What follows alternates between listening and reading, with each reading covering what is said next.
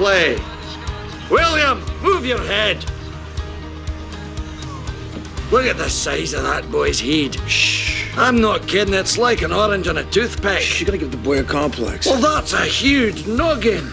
It's a virtual planetoid. Shh. Has its own weather system. Heat, move! We're here for one reason, and one reason only. You know what that is? It starts with a W. To win, Coach Orion, sir! No. To work. It's supposed to be anyway. I'm a hobbit. We're a gentle folk from a farming community called the Shire. It's in the northwest corner of Middle-earth. We live a simple life, but we crave adventure. And when we find it, some become heroes. Off me! Sir, if you do not calm down, we will have to restrain you. Are you... I'm leaving. Sure? She's okay? Oh, security! Sir! Hell. Sir. Oh, God, he's hulking out. We are gentle folk who crave adventure. We are gentle folk who crave adventure. When we find it, we become heroes. I can't be here! Someone stop him! Excuse me, sir, you need to calm down right now and stop. Publishing game has changed. Hey everybody, it's J Mac from Straight Talk. I have the honor of an individual that you've seen around a little bit in movies and TV. He's been on Mighty Ducks trilogy, CSI. Mighty Dykes is really great though too. It's really. Oh, well, that'll appeal to some of It's a real niche kind of thing, you know. Right? Maybe they could do a porn film of that. Yeah, that would be animated porn film. That's the real do it. Right, because we have to social distance. I love it. I love interrupting my own introduction. It really is so counterproductive. But I'll shut up now. No, it's all right. You've seen him with Al Pacino, Mike Myers, George Clooney, Kenan Thompson, which I just realized was so young when you first performed together. And my pleasure is Matt Doherty. So welcome to the show. We're really excited to have this quick chat with you. Yeah, I mean, I feel like we're in each other's homes. Oh yeah, you pretty much are. This is great. Yeah. So how are you surviving this wonderful pandemic and keeping? Well, the good news is we, Alexandra and I were talking about the fact that the best news is when you do the laundry now, there's less pants. So there's when you actually do the laundry, it's like you do the thing, you're like, wow, there's just not a lot of like anything under here, you know? So I think that would be the greatest. Basically nobody's wearing pants. Nobody's wearing pants. Yeah. Nobody. That's my nonpartisan international response to global pandemic meets causes of social justice, long time coming, should have happened hundreds of years ago, moment we're living in. That's well, all it is kind of funny because you see every once in a while someone where they just show the clip of somebody getting up. And and they get up. Yeah. Yeah, totally. Yeah. I remember I have a friend of mine who's his wife is she's a local newscaster, and I think we all kind of knew when things were getting real when she started doing the news from home. And I was like, okay, all right, this is legit. Yeah. Actually, I was talking to Carl Schmidt a month ago, and he did an interview with us as well, and he was actually talking about the change of working from home, and he's ABC LA News. Yeah. So what did he say? Oh, he was just talking about how it's all changed and how he's working from home, and it's a very strange feeling, and doing it that way. So. Yeah, I mean, fortunately, I don't need a lot of like social blah blah blah. You know, I kind of what we've loved to do is like get camp chairs and go out to the park. It's funny how like simple little things that should be part of like my regular diet of life, you know, just for some reason weren't because of, you know, maybe the ways that we were choosing to live before we kind of woke up, right? Became so much more important, like little things. And then like, I can't imagine anybody living through this moment without having that, like, hey, do I really like do I really want to do that? Do I really need that? Wow, I had spent so much energy on that. And, and I think that like the optimist in me is looking at these incredibly painful times and going, what can I glean from this that is, how do I define what is essential to me? I think, so that's how, when I look at it in that point of view, I haven't had too many bad days and amid all this. I think everybody's had moments of like terror or despair, myself included. And either personally, like will there be a thing for me in my own profession after all this? Or if it's a bigger deal. I think anyone has had moments like that, but I feel like if I could just concentrate on like what can I do to like hopefully carry forward out of this, like I think we're changed. I think we've all been changed by it. Well, and I also think people realize how important relationships are, and oh man, yeah, all those things are like work is not so important anymore. Like family's more important. So I think people are kind of starting to realize that, and I think it's a good thing. And also, it's amazing to me is how many people realize how many people can work from home. That you don't need to go to an office. Twitter was a prime example. Like, forget it, we're not going to have an office anymore. This is crazy. Why would we have an office? I'll work from home. I think there'll be some good changes. What they are, I don't know. It's kind of a wait and see kind of thing. It's as they say, it's a fluid and dynamic and ever evolving situation. Yeah, for sure.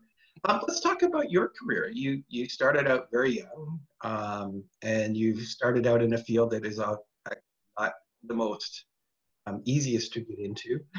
No. Let's say. I did hear that you did not know how to skate, though. You first. It was an utter fabrication. Yeah, and shocking no one, we all lied. I think there was one kid that knew how to play. Even Josh, who was from Canada, right? He's from Vancouver area. Like he could barely skate. So like, we all lied to get the job because that's the first thing they teach you. And I can't even say they teach you that in acting school. I just did this intrinsically as a kid, which has gotten me into trouble several times as an actor. But like I think I learned to ride on a horse over a bridge for like a local like state park commercial in Illinois, where like I was like, oh yeah, I know how to ride a horse, and then I'm like on this like narrow bridge over this gorge, where there's a waterfall, and that's where I learned and had to pretend like I knew what I was doing. So I mean, because that's what you're supposed to do, you got an opportunity. It's so competitive, you just lie and figure it out as you go along. Whatever it takes to get the job. Yeah, which is, there's a whole other school of thought.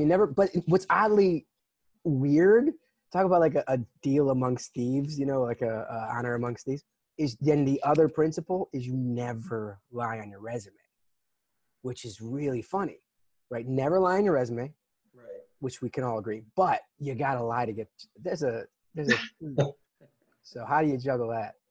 So do you still stay in touch with a lot of the actors from? Yeah, I see a lot of the crew because of all the anniversaries that have been going on recently, and the nostalgia movement amongst now that our generation our knees are starting to hurt and you get a little fat around your waist and you're gonna die soon. You're middle aged. You want to look back at your youth, So fortunately, I was in one of those movies that did that. So but yeah, it's we'll do things and there'll be like a reason to see everybody, and then somebody will have a kid, you stay in touch, or I mean I see a lot of before we all ended up sequestered. I was seeing everybody pretty regularly. Yeah, I didn't even realize that you were in the Mike Myers I Married an Axe Murderer. Oh yeah, that's a cult classic. And then when I actually, like, oh yeah, no, oh yeah, Head. That's what I remember. It's like, yeah. I mean, those scenes are iconic, man. I can't believe I was in that movie. Yeah, the amount of like comedic geniuses that were in that film and legends.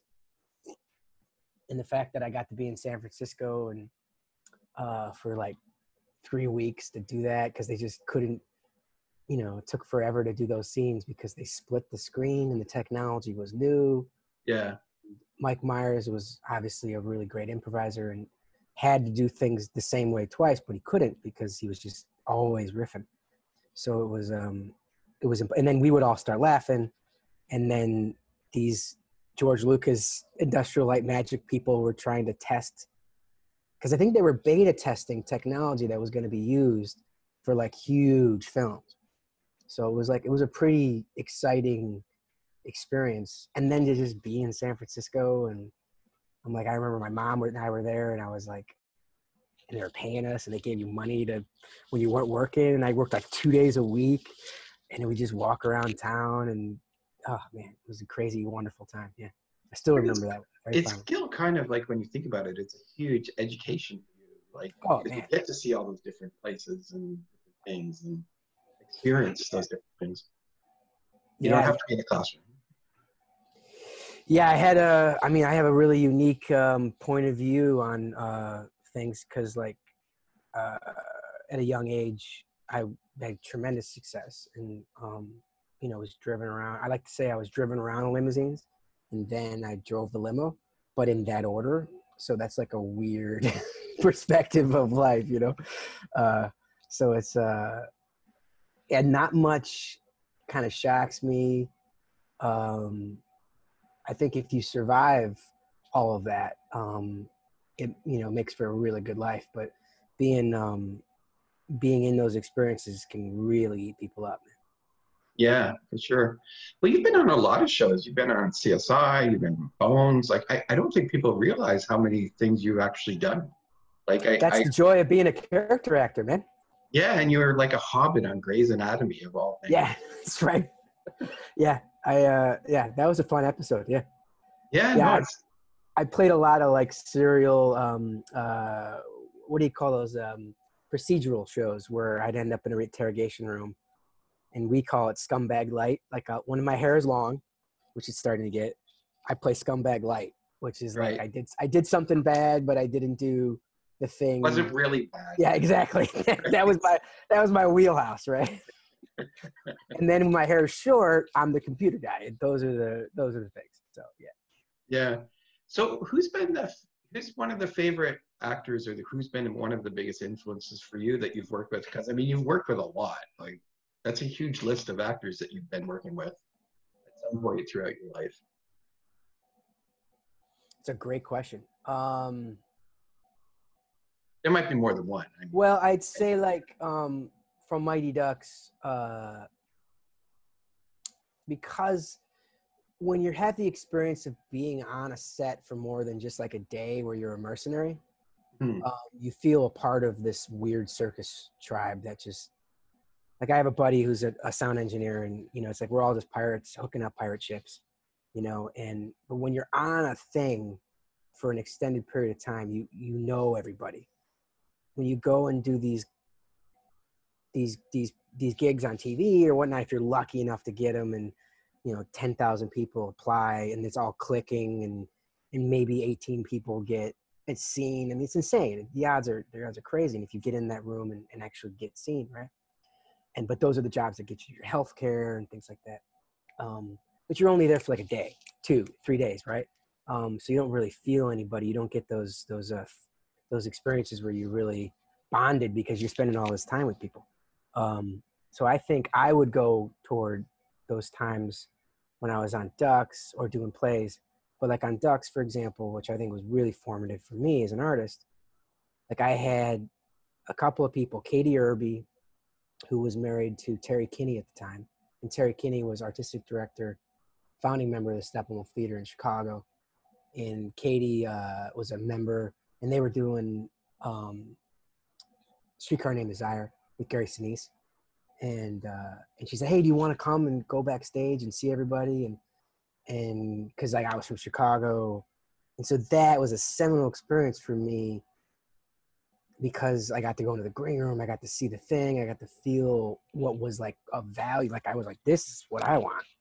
Fuck this being famous shit. I want to be an artist, right? Yeah. And so it was like experiences like that, and then some like old time character actor David Selby, who had been in original Tennessee Williams plays. Because then I read this play, I was like, I should read this play and pretend like I'd read it. And this guy had seen me reading Streetcar Named Desire or something, and he's like, I was in original Tennessee Williams play, and he was like the old dude in the play, and everybody, all us teenagers were like, fuck this guy, And then he would tell me stories, and then Jeffrey Nordling, who's a dear friend of mine today, and often will read my plays, and because I'm a playwright more to my core. Yeah. And he was the coach on Ducks 3, and was pivotal in my being an artist and leaving Hollywood and going to school, getting in Northwestern, which was like huge. Him and Selby and just so many like legends that you wouldn't think, like, you can't like name them and go, they're famous. Like, sure, I worked with Al Pacino. He has a weird handshake. And my moment of meeting Al was like, I felt like, oh man, it's got to be hard to be Al because he'll never live up to being Al. And you felt this like at the Actors Studio, and we're doing the reading, and you look, and he was just like, he was having to read this Strindberg play, and he was a little like, and you were like, man, it's got to be really hard to live up to being Al Pacino, and but like when you have that time with people and they share their stories, those are the things. There's such a long list, man. So those are the ones that and now I try to do that when I meet people who are whatever, and you introduce them to a book. Like Jack White, who was our coach for Ducks, he taught me that in terms of hockey, right?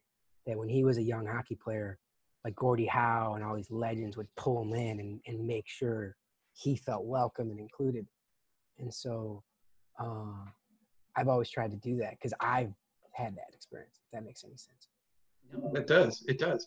So is that kind of what led you into, because you do a writer's studio, if I'm not mistaken? Yeah.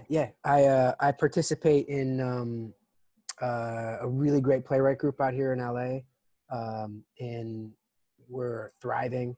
And because there's so many TV writers, and out here there's a lot of great playwrights, right?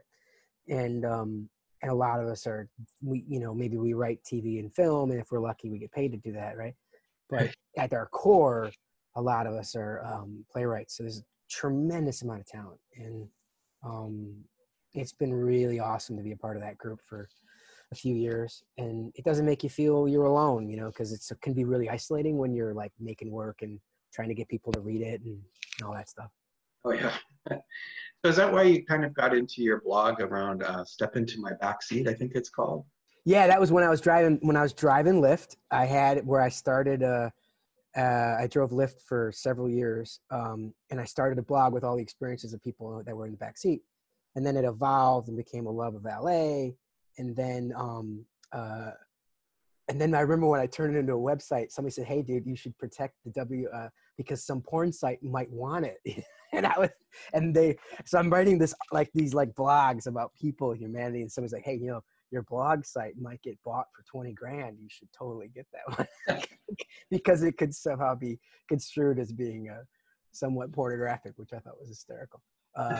Yeah, I just did it because the same reason why you write songs. You can get that instantaneous finished something and practice, and it's like woodshedding as a musician, because like plays and screenplays and those take time. So doing a blog is a way of like keeping your knife sharp, Yeah. So but you're also writing music. Yeah. So I just started playing when I was on sets of movies, and then I was in a bluegrass band for a while called the Middle Class. We were kind of more of a jug band because we had a washboard. And we're back in the studio where we were working on a reunion record, we call it. It's great because none of us have any aspiration to be famous, be rock stars. It's just so cool to do a thing, to do it. And that's just because you like it, right? Oh man, yeah. Yeah. So and I just started playing guitar because it kept me company. and then became, you know, my guitar's been big. My brother is a musician, so, you know, that's how it all started. You know? And people seem to think like they don't see like all the behind the scenes stuff, right? So they don't know that like there's a bunch of stuff you got to do, like rehearsing lines and all that other stuff. All they see is you're a star and you're on a show and you get all the glamour. And nobody actually really knows there's a whole bunch of stuff wrong with it. Yeah, I mean, there's a lot of people out here, right? I mean, I'm sure you know this, right? That are so wonderfully talented, or in a circus sideshow tent that don't get the media attention, or you know, and it's an artist's life is not an easy life, but it's to me, and I still have to be vigilant with this, right? When I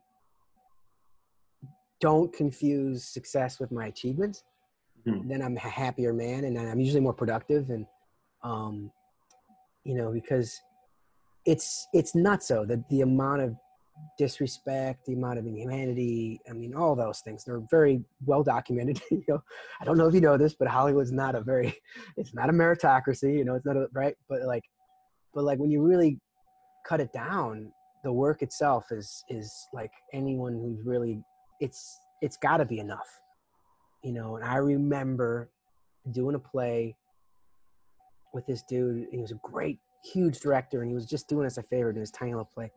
We were doing a John Patrick Shanley play, and I was at a low point. I had like no money, and I was like, I was a child actor, and then like I was like, I guess I gotta get a job, right?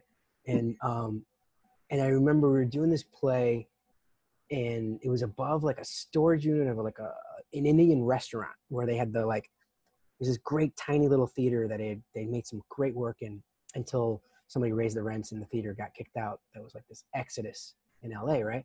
And the director was one of Bobby De Niro's dudes. Like they were tight. They grew up together, and he directed a few of his films. And we get a call. I'm in rehearsal. I'm like feeling like I hate my life.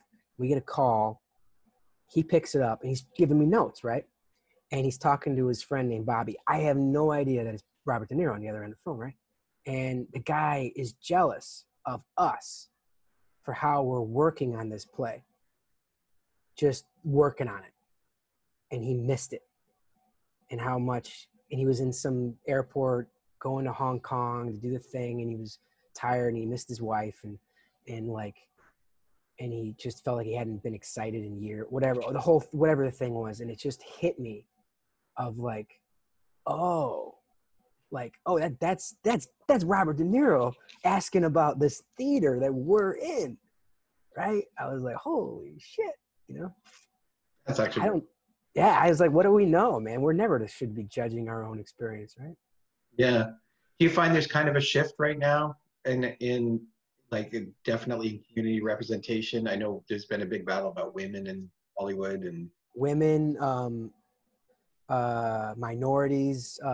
Like I was just talking to a friend. It's like, it's not a really good time to be a straight white man without a lot of credits. And that's for good reason, you know. It's like there's a moment of a reckoning, and like you can see it, you feel it, like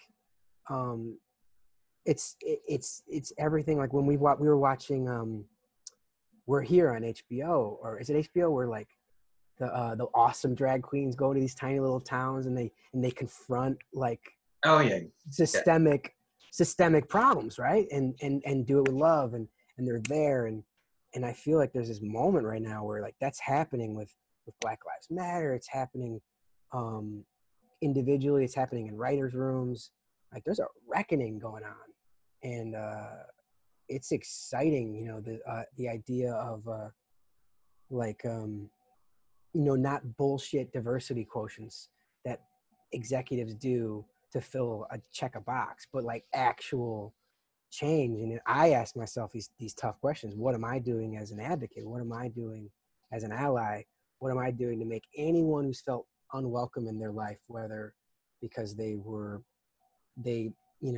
liked elephants or they were purple, it doesn't matter. Like, what can I do to help you know, so it's like a weird time. We talk about it all the time.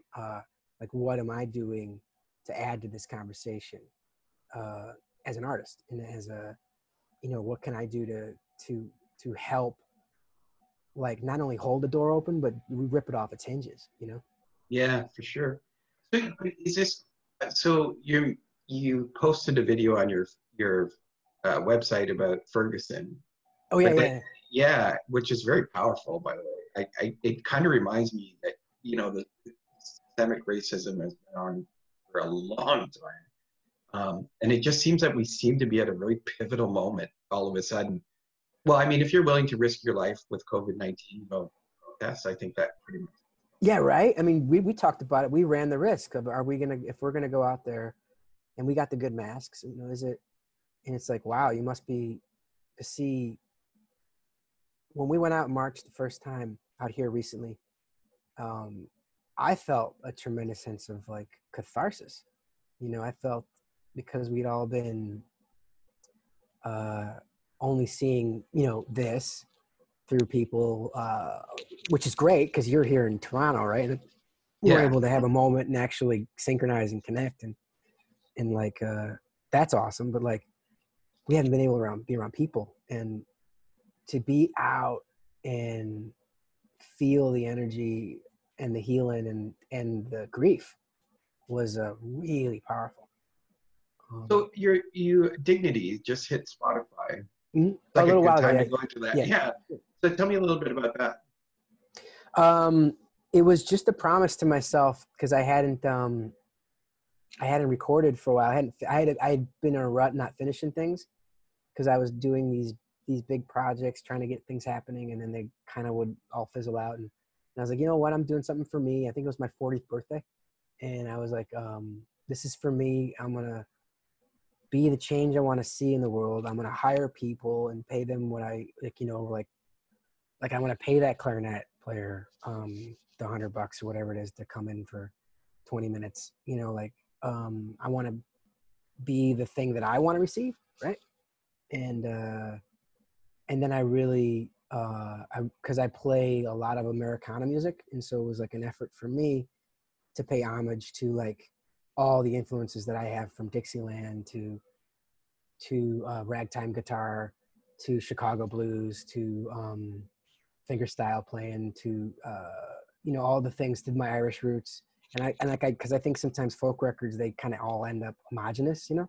So I really wanted to feel within my wheelhouse, but like, you know, do that and make a real complete record, you know. And I'm really proud of it. You know, I think I had like really bad strep throat too when I finally did vocals. I was really sick. But I was like, you got to let it go. And then it was like, you can have good, cheap, and fast, right? So I was trying to have it good, keep it cheap. So then it took forever to like get it, to get all the like the dials in people's, because there are a lot of people who are doing favor prices and friend prices. So it took a while to get it all done. And then I just finished it. And it's really satisfying to finish something and release it into the world, you know, and then just do another one. Yeah, that's very cool. So they can find that on Spotify? Yeah, it's on Spotify, Apple Music, all those things. And you can look it up on, I think there's a link on my website, which is mattdoherty.net. You can link it on Spotify. And if you just get a chance to hear a song, you know, listen to, because of what's going on in the world, listen to Ferguson or listen to the Pete Seeger tune, you know? Yeah, for sure. Matt, I know that you've got some other stuff to do, so I don't want to keep you too long. I really appreciate you taking some time out to talk to us, and it was great to actually finally connect with you. Oh, absolutely. Very excited to see all the new things, and hopefully we'll get you back again soon. Oh, I'd love to. You're a great interviewer and a really easy to converse with. And I would love to hear a little bit more. This is an initiative you've started for yourself in Toronto to bring more. Yeah. You sparked an idea in my head, so we should probably talk after. Yeah. Good. Yeah, I really appreciate it. Like sparking things in my head. I was like, oh yeah, we should talk some more. Anyway, I'm going to sign off for a straight talk, and just hang on a second, and I'll. All right, thanks everybody for tuning in, and we'll see you all real soon.